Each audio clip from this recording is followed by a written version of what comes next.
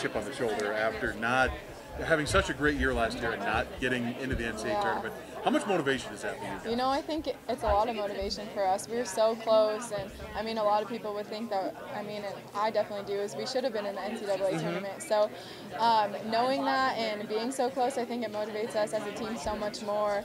You know, we want to get there. We've been so close these past few years, so it's like we finally just want to put that all together and just finally make it this year. So I think we have a lot of motivation. Yeah. You know, I asked Chad this. It feels like this program is kind of on the cusp of being an outstanding program. You know, kind of where Colorado State is and all that. Do you feel that as players? You guys are right there? Oh, definitely. And I think we continually get better year after year after year, so it's exciting to see us grow like that. And I definitely think we're capable of being one of those great teams, great programs. I think we're a great program already. So I think that it's just, you know, continually getting better and continually pushing each other and knowing that we're capable of that. You bet. And I guess going into this year now, you lose 3 pretty good players from last year. I guess your thoughts on, I know you haven't even had a practice yet, which starts this week, but where do you feel this team is and where it can be this year?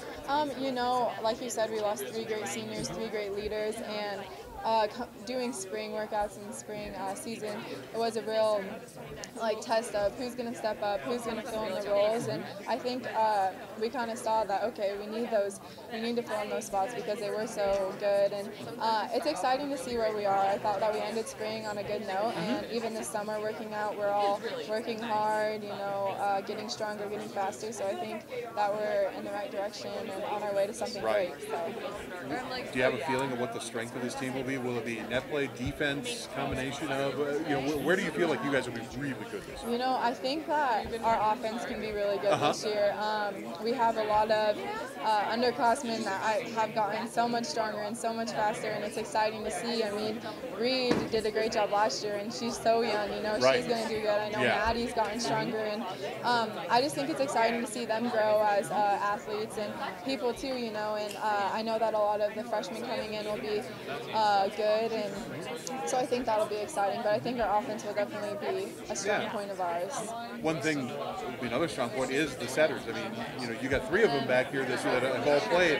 How nice is how good is the competition going to be for playing time at setter this fall? Yeah, definitely. I think, you know, with us 3, we always push each other. We're always there for each other, and we're always rooting for each other. So I think it'll be really fun to just continue to help each other. And obviously, you know, it always does get a little tense sometimes, you know. But I think in the end, we all want what's best for each other and what's best for the team. So yeah, it can only make you better too. Exactly.